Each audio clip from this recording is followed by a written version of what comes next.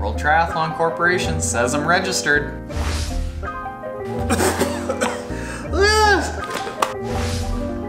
You gotta throw that light a really long way. Morning, Trainiacs. You ever have one of those days where you just think to yourself, you know, it's time that I registered for a Half-Ironman. Today's the day.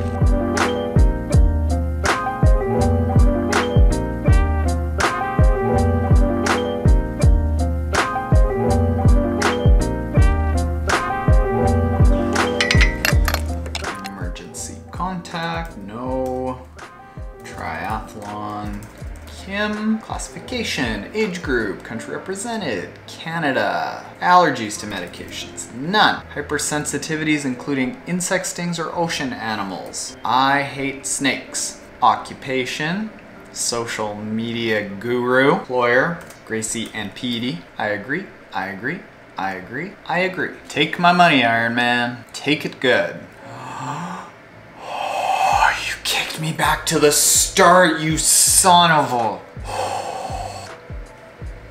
Continue, take two. 2 tries and 25 short minutes later, I am entered for Ironman Austin 70.3 Trainiacs. Now, if you didn't watch yesterday's video, I don't blame you because it was an epically long 15-minute saga. I'm racing Ironman 70.3 Austin. That was by about 5 or 6 votes. The race that the majority of all you Trainiacs said that you were going to or you'd be able to go to. If you are thinking about going to Austin, go to triathlontaren.com/Austin, put in your email address, and I'm gathering emails of everyone that thinks that they might be going to the event. And what I think we're gonna do is we'll try to get together for a dinner, gathering something Friday evening, and then Saturday having a group pre-race warm-up. And we'll get this party started. I am psyched at the prospect of getting a whole bunch of us together because in Winnipeg, we're isolated. I mean, I don't see that many Trainiacs around Winnipeg. There's a handful up here, but getting everyone together at a big race that we can all train for, man, that would be cool. World Triathlon Corporation says I'm registered. And with regards to the timing of entering races, I'm a big believer that if not right before you do a really big event or right after, before you can really even think about like, oh, should I go to another event? Do I need to do another event? When's that next event gonna be? Enter another event because that lull of right after a big event when you've got nothing to train for, that's the time when a lot of triathletes become demotivated and get out of a routine. Right now, I'm barely just coming out of recovering from the long swim.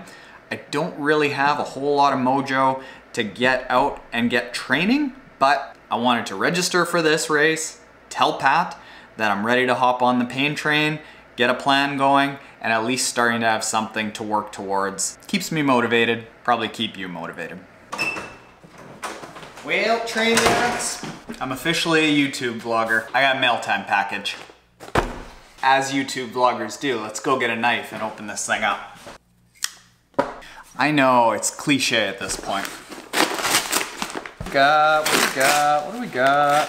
Ugh, it's like asbestos in here. Oh, I know this. This is a mess. Who mails stuff in that? These are bike lights, front and back, blinding ones from Nog. I chatted with them about setting up my commuter bike and my road bike, and here's what they recommended. Allow me to explain what and why we've got what we got here. Get on my hazmat suit to clean this up. Beautiful, beautiful. Asbestos on your hands is healthy, right? Let's go ahead and start by getting this specialized sticks off the back of my bike. Nothing but problems with that. We'll give it to Mel. So the rear of said bike on the commuter is the Nog Blinder Mob, which is rated for 6 to 66 hours and has 44 lumens. So that's not awfully bright, but it's bright enough to be seen, especially if it's on a flash. Rear light. And for the front light, we've got the matching blinder mob from Nog that has 80 lumens and is rated for 5 to 60 hours. Now these aren't charged up yet, but the idea behind commuter bike lights is that you just want to be seen, because you're not going so fast that you need to see. You can see just a few feet in front of you. It needs to be easy to take these off of your bike in just one swoop because you're parking it at work. I'm downtown. It's not so safe to park things downtown with a bunch of easily stealable stuff on them. So in the case of these, you just go whoop. And the nice thing about these as far as charging goes is that you just plug them in via USB. And typically, I would put both the rear light and the front light on a flash so that you're a lot more visible. You're not confused with like street lights or other vehicles. It keeps it safe. Road bike lights are a fair bit more tricky. We'll get to that when I'm at home around a road bike.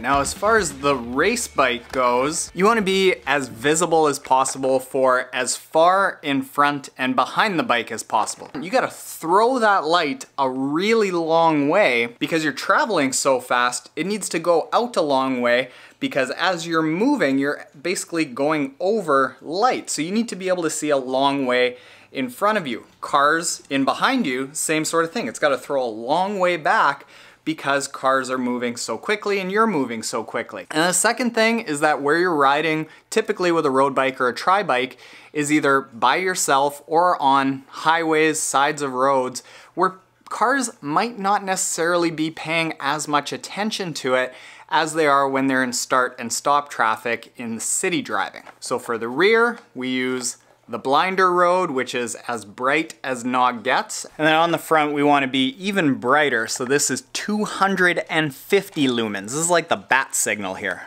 The reason that I went with Nog is because Coach Pat swears by them. This is his go-to light. That's not to say that they're cheap, but they work. So if you're looking for a good light for a road bike, you're looking at something like this. These lights here are quite a bit different than the commuter bike lights. The commuter bike lights are 44 lumens and 80 lumens respectively, whereas the road bike lights are 70 lumens and 250 lumens respectively. Cost-wise, these two come as a pair. You can get them individually, but it's much better off to get them as a pair, and it costs $135. This pair costs $85. They all charge up with the same USB idea. You might be saying, hey Taren, this is really weird. Why are you covering bike lights? It's because a run-over triathlete is not a very fast triathlete. This is only going to last 5.5 hours. This lasts 20 hours. This lasts in between 5 and 60 hours, depending on the setting.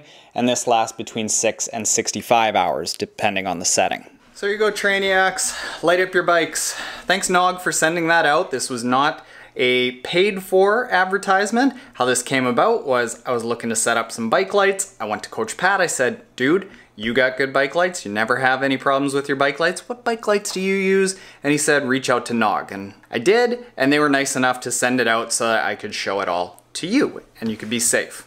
Thanks, Nog. Hit the like button below if you'd be interested in seeing in about 2 to 3 weeks my impressions and like a full review on what the Nog lights are like. Other than that, I'm out. I'm gonna eat some grapes now.